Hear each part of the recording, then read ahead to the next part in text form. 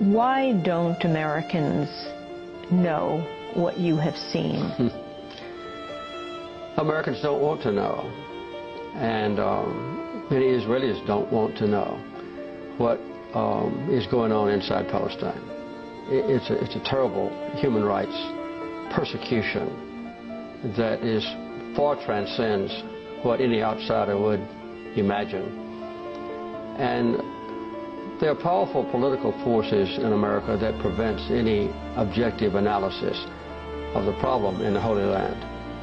I think it's accurate to say that not a single member of Congress with whom I'm familiar would possibly speak out and call for Israel to withdraw to their legal boundaries or to publicize the plight of the Palestinians, or even to call publicly and repeatedly for good faith peace talks.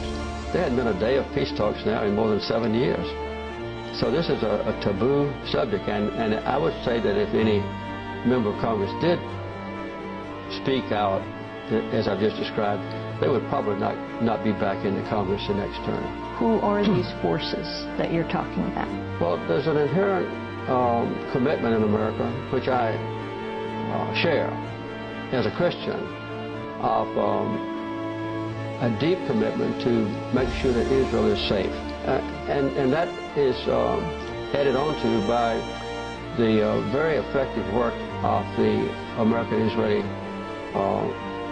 group called AIPAC, which is performing its completely legitimate task of convincing Americans to support the policies of the Israeli government.